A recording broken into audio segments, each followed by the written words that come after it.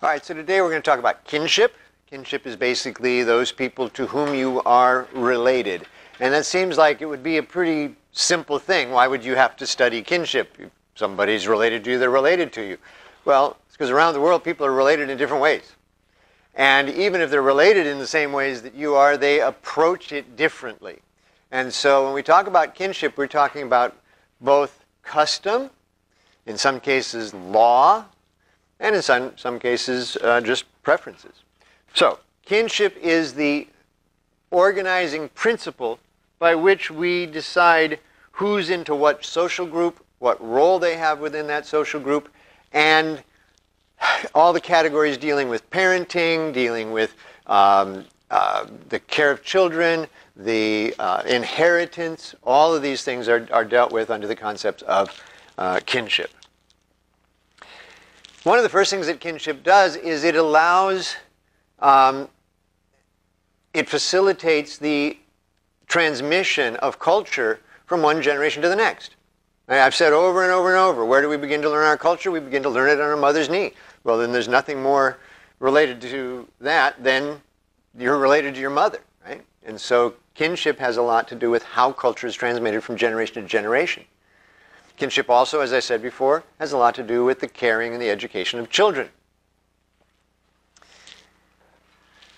One of the more important things throughout history is the transfer of property. Who inherits? Today, basically all of us figure, well, we live in a community property state, so if you're married and you die, your wife gets everything or your husband gets everything. Unless you leave a will, and then you can specify where your stuff is going to go. Didn't used to be the case. Many cultures have prescriptions as to this is how you dispose of the wealth. For much of European history, they used the law of progenitorship. In other words, the first son, even if he's the youngest of 15 kids, is the one who inherits everything, including the responsibility to care for the other siblings and his mother. So a lot of this, again, has to do with kinship. Kinship also is the list of people you can go to for help. Now, every family has its parameters. Some families may be more helpful than others, but essentially, that's the first place you go. And depending on your particular family and your particular culture, you may have a large number of people to draw on, or you may be very American and have almost nobody. Right? A lot of it depends on basically the culture within your family. It also sets up what we refer to as structures of sentiment. Right? You've probably got first and second cousins that you know pretty well, and you'd say, yeah, I love them. Right? They are, it's not romantic love unless it's your first cousin, but there are feelings, there are emotions, there are things you feel about members of your family, right? And so but defining who is in that family has a lot to do with how you spend those emotions. Kinships can be set up around a set of fairly limited rules. There are lots and lots and lots of different ways that kinship is set up. And there are lots of combinations of rules. So the majority of this lecture is going to be terminology. It's just going to be, this is the word we use to define this. You may not have even known that this ever existed, but we got a word for it.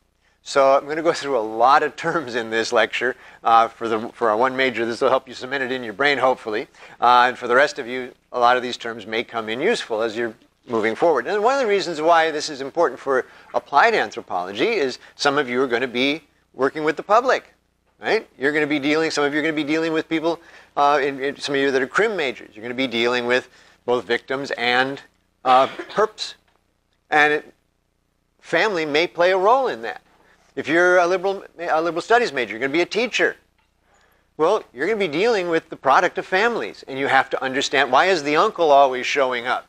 I can't talk to the uncle. I need a mom or a dad. Why is the uncle always showing up? Well, he might come from a culture where the education of the children falls on the uncle, not the father. There are cultures like that.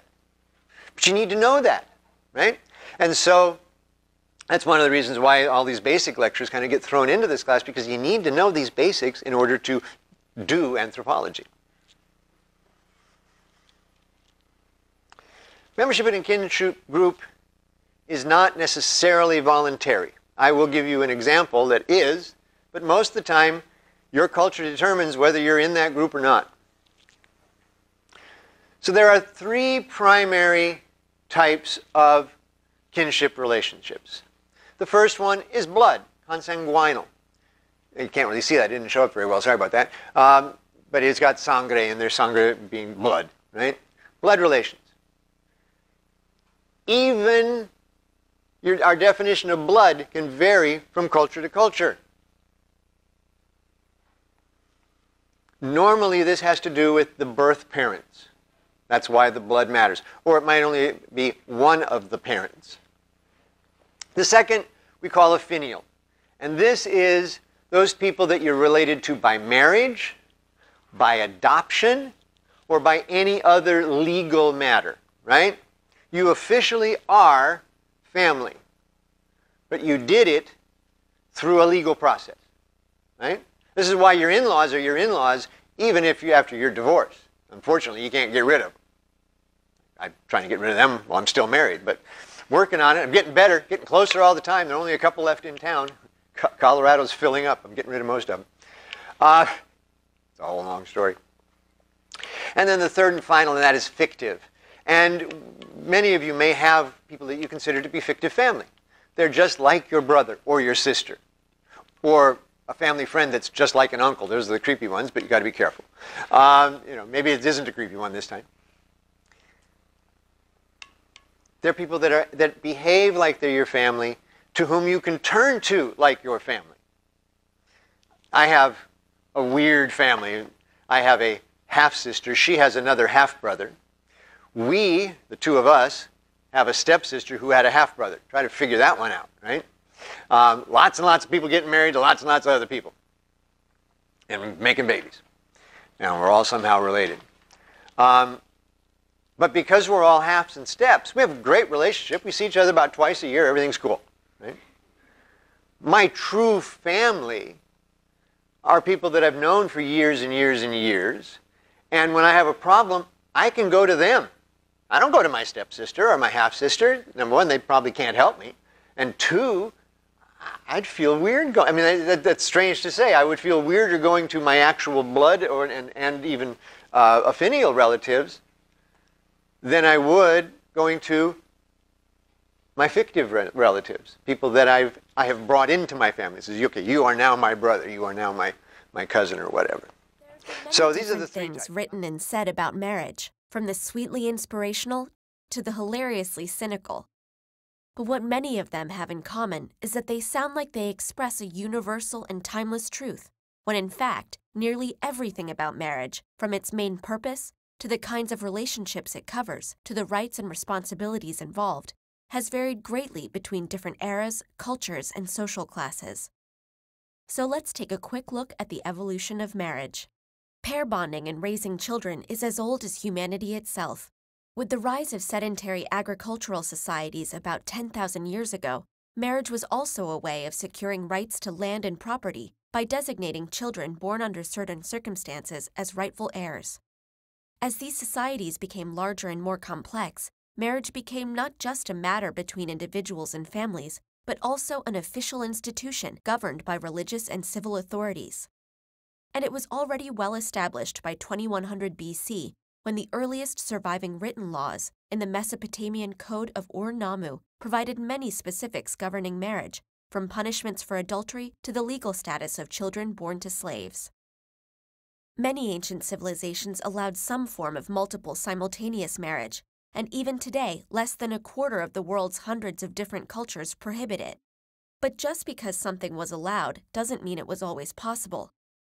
Demographic realities, as well as the link between marriage and wealth, meant that even though rulers and elites in ancient Mesopotamia, Egypt, and Israel had multiple concubines or wives, most commoners could only afford one or two, tending towards monogamy in practice.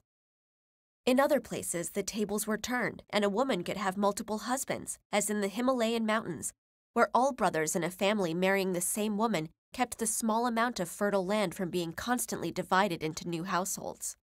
Marriages could vary not only in the number of people they involved, but the types of people as well. Although the names and laws for such arrangements may have differed, publicly recognized same-sex unions have popped up in various civilizations throughout history. Mesopotamian prayers included blessings for such couples, while Native American two-spirit individuals had relationships with both sexes.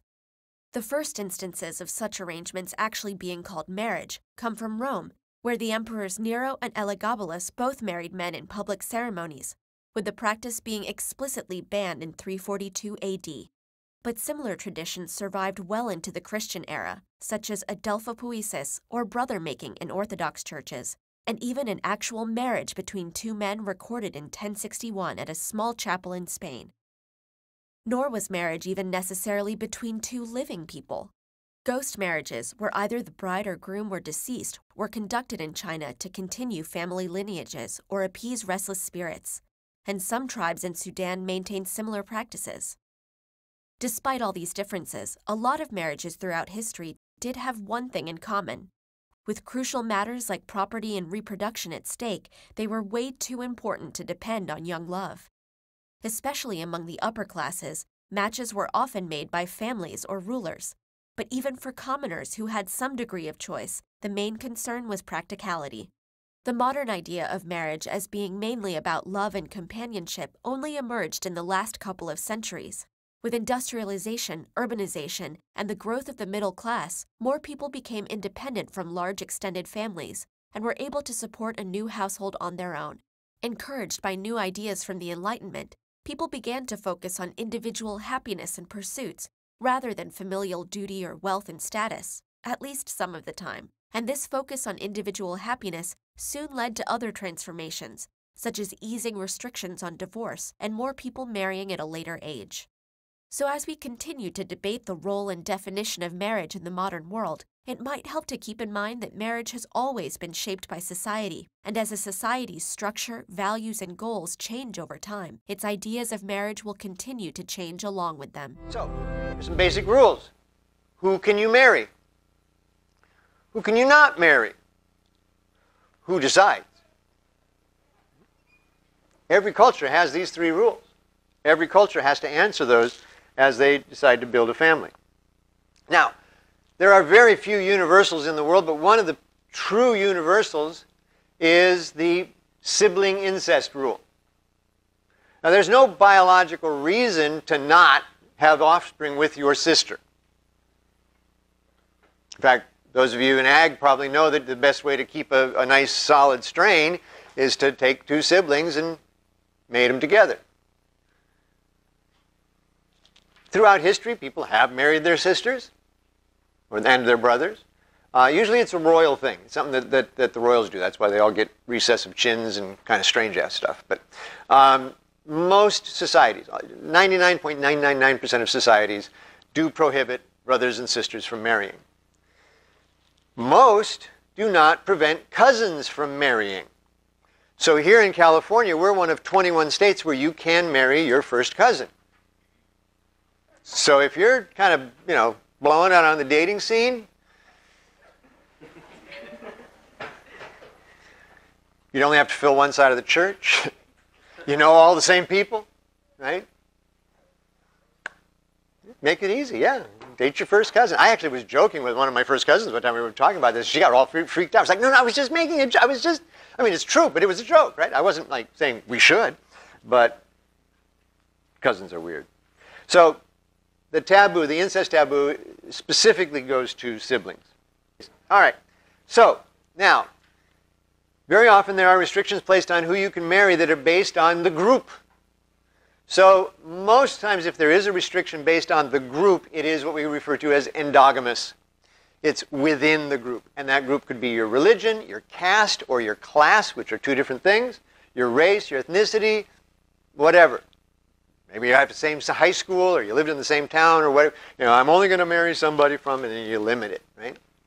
If it's your individual preference, that's not counted in here. But if it is expected that you will only marry within your whichever group it happens to be, that is an endogamous relationship. An exogamous relationship is where you marry outside the group. You're not allowed to marry inside the group.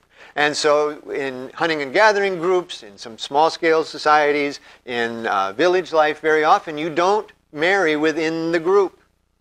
you go outside to add some depth and breadth to your gene pool. Native Americans, they used to do about anywhere between 2 and 4 times a year. They would get together for what we now refer to as a powwow. And the powwow is a place to exchange goods, a place to exchange stories. Where's the white man now? Dances, songs, and genetics, right? Get new men for your particular group, get new women for your group, right? And as an opportunity to put some depth into that gene pool. Now, how many of you are married, ladies? How many of you are not, who are not married want to get married? Yeah, a couple of you. Those of you that are married or want to get married, have you been planning your wedding since you're about 8 years old? The church and all the bunting and all. People do it less and less all the time. Have you ever considered what the Western wedding ceremony is? Where does the bride start in the typical Jewish, Christian, or Muslim wedding? Where does in what part of the building does she start? Up in the front of the auditorium or the back of the auditorium? In the back. And how does she get up to the front? Her father. And what is that process called?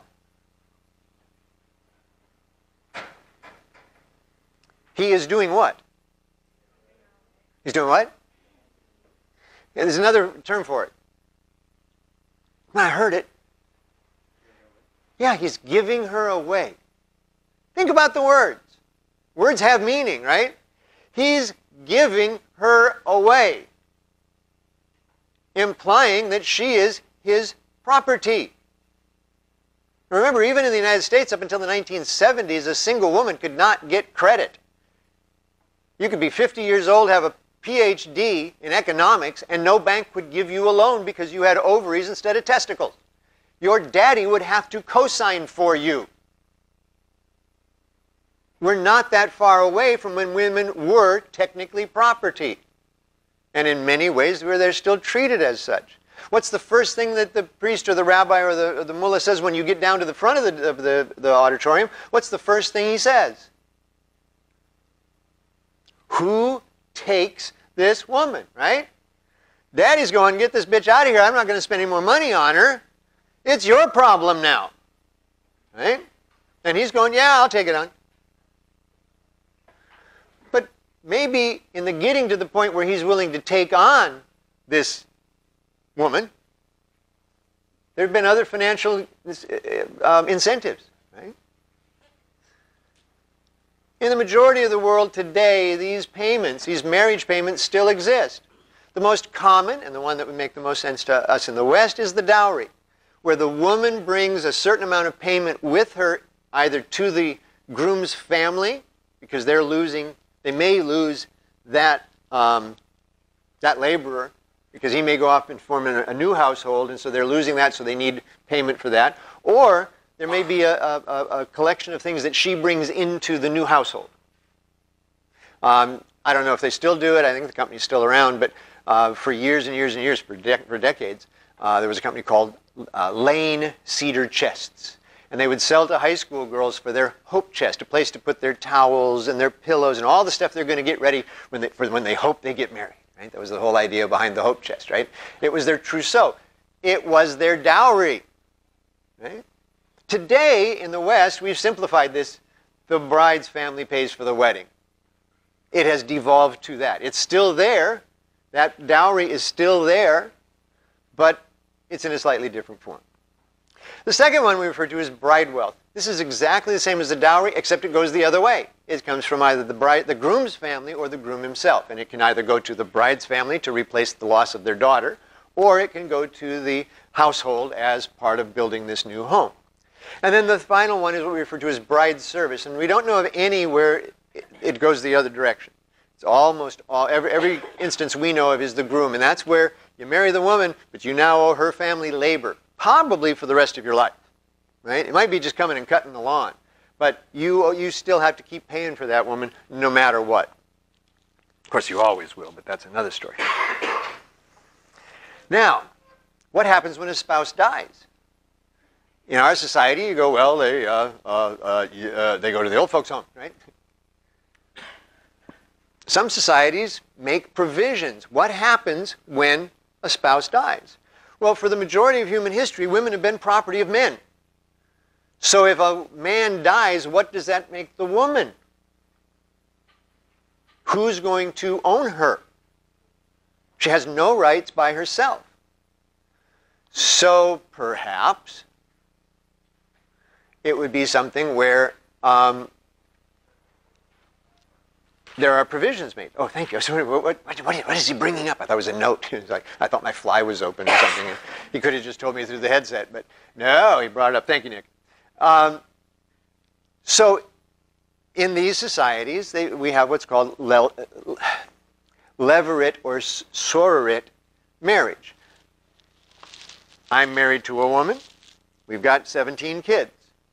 I die. My oldest male is 9. Who then can take care of that family in that type of a traditional situation? So rules are set up. In a levirate society, the husband's brother must marry and care for the wife and children of his brother.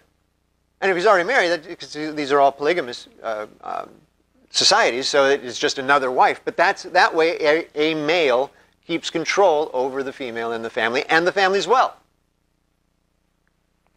A sororate is the opposite, where you marry your wife's sister when your wife dies. Again, that is, if you have children, in the societies that do this, the man is responsible for the whole household, but the woman is the one that actually raises the children and cares for the house. The man, his responsibilities are outside of the house. And so he needs to get a wife. Well, the quickest and easiest way to do that is to marry your wife's sister, right? You don't have to break her in, call her the wrong name, at least you got the last name right, you know. So let's go through this again. Monogamy, one spouse; polygamy, several spouses. I guess that's species, right? Spouse, species. Polygyny is several wives. This is the most common form of polygamy. One man, multiple wives. Could be because you have to marry your brothers and sisters. Could be just because that's the way the society is set up. But even with polygamy, there are often restrictions. For example, in Islam, which is the largest polygamous group on the planet, there's a limit of 4 wives. Because prior to that, the tribal areas that Muhammad came to, there were no limits. People were marrying hundreds of women. They would dash off to the nearest town and bring back as many as they could and put them in their harem. And so the 4 wives was a restriction, and you can only have 4 if you can treat each one fairly. Treat them all exactly the same. The Quran says you can have up to 4 wives as long as you treat them the same. Now, I can't treat the same woman fairly the same way day after day. If I had to do that with 4, I would not know if I'd be able to do it. We all have our feelings. A form of polygyny is sororal polygyny, and that's when all of the wives are sisters, which is different than sister wives, which is something that, like the Mormons do in their polygamous relationship. They refer to each other as sister wives. Polyandry is where you have several husbands. You should be reading an article this week, I believe, about people in Tibet, where this is a common practice, and there are reasons for it. And I'm so happy that this semester, for really the first time, I've been teaching these classes here at Fresno State for over 5 years. I'm almost in my 6th year, and I've taught some of these classes at the UC a couple of years before that. And for the first time, we're this far into the semester, and no one is saying these people are weird, right? You somehow managed to get cultural relativity beaten into your brain the first few weeks, and you may be thinking these people are weird, but you're not putting them in your post. So at least we've made some progress. I appreciate that. Fraternal polyandry is where you marry the brothers. This is the way it's practiced in parts of Tibet. And then serial monogamy are like my father and my stepmother. My stepmother was married 6 times. My father was married 3 times. My mother was married 3 times. They just like to be married. I'm one of those who, it's okay. I like it.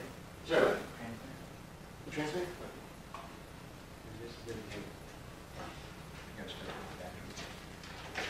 Okay.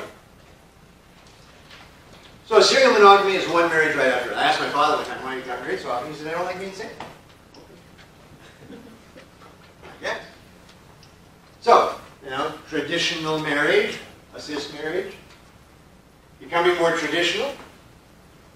It's not just the United States. I mean, places like Ireland, a very heavily Catholic country. Yeah, they got same-sex marriage now. Lots of places have same-sex marriage, and they used to. This is actually from the program Sister Wives. I couldn't get a good photograph of actual Mormons, but this is supposedly a Mormon family that you can see all of the different wives that he's acquired. None of those are his daughters; those are all wives. But even here today, I know several people who are involved in what we refer to as thruples, where it's a couple plus one, either gender on the third person. And in one case, they actually went through and had a wedding ceremony and the whole 9 yards so that everyone would be married to each other. One couple was already married, but they had another ceremony to marry that person into their wedding, their marriage. Not legally binding, but there's at least the accoutrement of a tradition there. And speaking of tradition, you say, well, I'm a Christian, or I'm Jewish, or I want a traditional marriage. Which one? All 8 of these are in the Bible. Monogamy is in the Bible. But so is polygamy. A man with his wives and concubines. Right? Then you have to marry him. He has to support him like a wife, but he doesn't have to marry him. Or a man and a woman and her property. If she owns females, you now have them as well. And it's not that she requiring the property, because she's the same level of property that the slaves become part of your harem. Man plus woman, a big bunch of polygamy, that's also included. Levirate marriage, marrying your husband's brother, is in the Bible. In the Bible, if you are raped, you must marry your rapist. And you think, oh, that's awful. There are states in the South that keep trying to put this on the books. In fact, there are states in the United States today where the rapist has visitation rights of the offspring. And the rapist can determine whether or not the woman can even abort the pregnancy that he created. And where do they get the justification for that? From the Bible. Because it's traditional. You want a traditional marriage? Figure out that there are a bunch of different traditional marriages. Male sojourn is prisoner of war. You just go to the next town, rape and pillage, bring them home, they're your wives. And then finally, there's a couple of cases in the Bible where slaves are told to marry other slaves. So there are at least 8 forms of traditional marriage in the Bible. Take a pick. Now, like I said, a lot of this is what people do, and we got labels for it. And the only reason that we have these labels is when we're talking about a culture where this is the norm. In a place like the United States or big parts of Europe, all of these happen all at the same time. You can still apply them, but they're not. But none of these is the cultural norm. In this country, it used to be the neo-local was the norm, and it still primarily is. That's an independent household, 2 adults, and the offspring. That's a neo-local household. A vira or patrilocal household is where you live with the groom's parents. In other words, forming an extended family where you're the second generation, your parents are the first generation in that home. When one of them dies, they will become then essentially the ancestors. They'll move out of the big bedroom. If you're the oldest son and the bride, you'll move into the big room. You become the head of the household. They become just one of the family. So there's a whole cultural thing that goes along with where you stay. The same is true in auxiliary-local or matrilocal. It's the bride's family that you live with.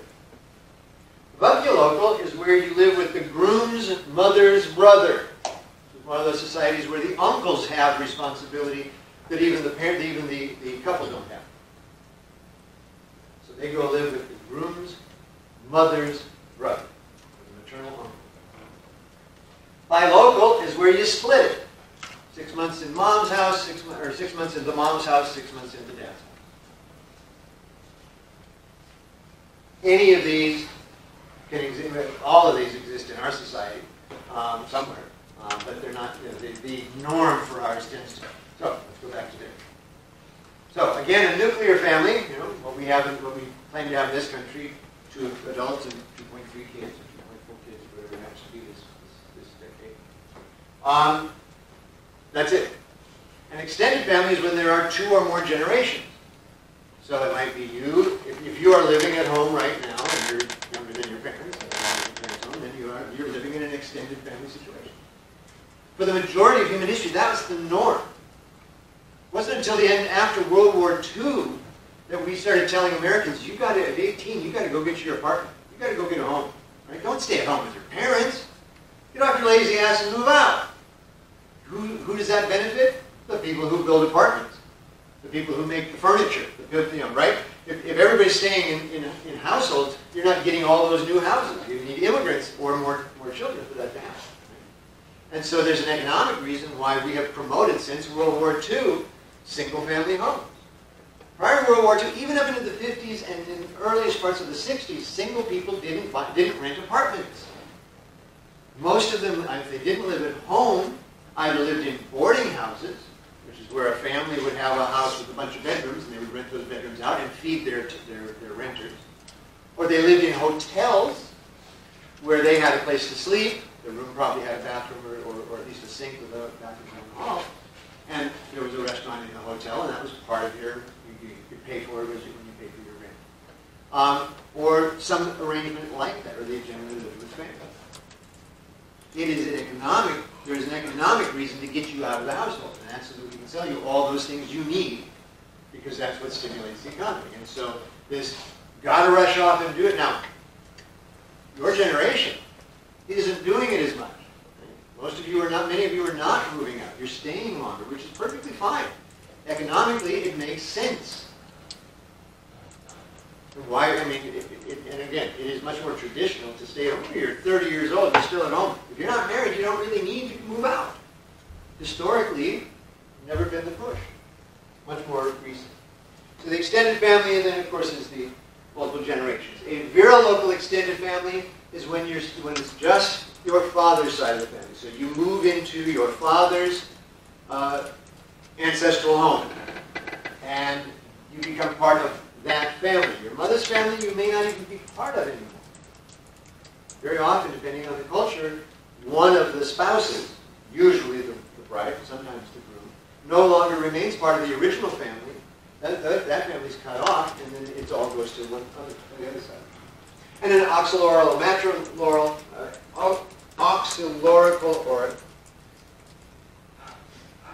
matrilocal is when you say your mother's side of the family. All right, we got where you live, we got who you can marry. Now we got to figure out who inherits. Right? Inheritance is money. It can also be power. There are power dynamics in families. And many times it's, oh, he's the patriarch of the family. Everybody goes to him. That's where they borrow the money. That's where they get the permission to get married or whatever. Right? Depending on the family and how your family works, you may or may not have that type of situation. So when we're talking about descent, we want to know to whose family do you belong? Do you belong to the mother's family? Do you belong to the father's family? Or do you belong to both? Now in the West, we are bilineal. We descend from both our mother and our father. But many cultures only do one side. Most cultures, they do it through the father. Some, especially matrilineal or matriarchal societies, it's called matrilineal because it goes through the mother. Right? You belong to your mother's family. Jewishness, the inheritance of the Jewish race, is passed down through the mother. It has nothing to do with the father. It all has to do with that descent comes through the mother. So that's matrilineal. So bilineal descent is what we do. Unilineal descent is where you do with one parent or the other. And then another thing to kind of throw into here is a clan, which is an extended family that's even more extended. Right? You go family, clan, tribe, and the rest of the world.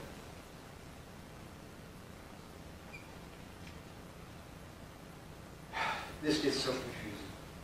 These are something that you almost never ever use. I'm just going to go through it for completeness.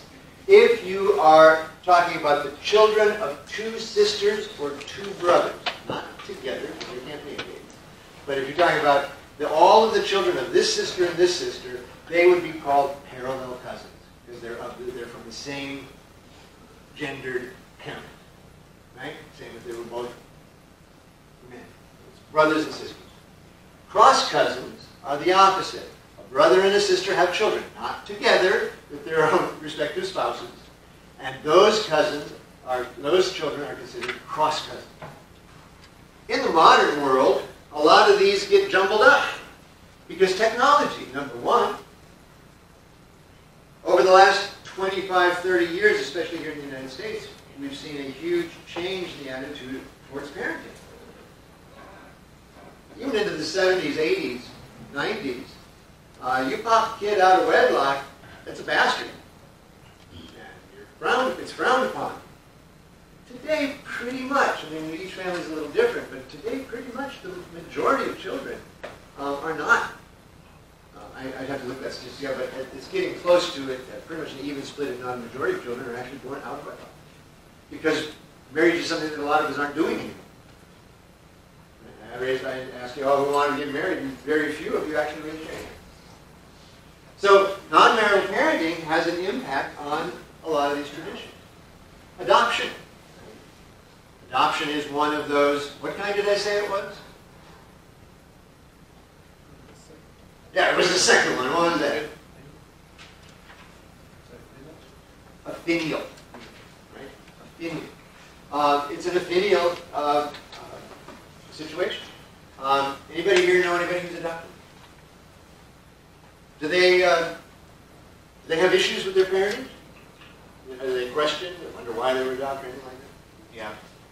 I have a daughter who's, I think she turned 40 this year, who was put up for adoption 3 days after she was born. She struggled for a long time trying to figure out where she belonged. And when she turned 18, she came down to Fresno. She lived in Sacramento with her family. She came down here, lived with her birth mother for a while, and I only lived a quarter mile away, so we spent some time together. But it took her a long time to realize that her real parents were the people who raised her. And Kathy and I, we produced the raw material, but we had nothing to do. It was strange because her mother, Kathy, she and her mother have some tics and some movements and stuff that are almost identical, even the way they phrase things. Even though she didn't grow up around Kathy, she did inherit certain traits, but not really personality traits, just little strange tics. You go, yeah, your mother does that. That type of thing. But it took her a long time to figure out what the relationship was. Artificial insemination. If you're using the biological material from both parents, then there's no question. But what if you're using sperm from, say, Denmark, the #1 exporter of sperm in the world? I don't know why, but that's their number. That's one of the largest importer of sperm is Denmark.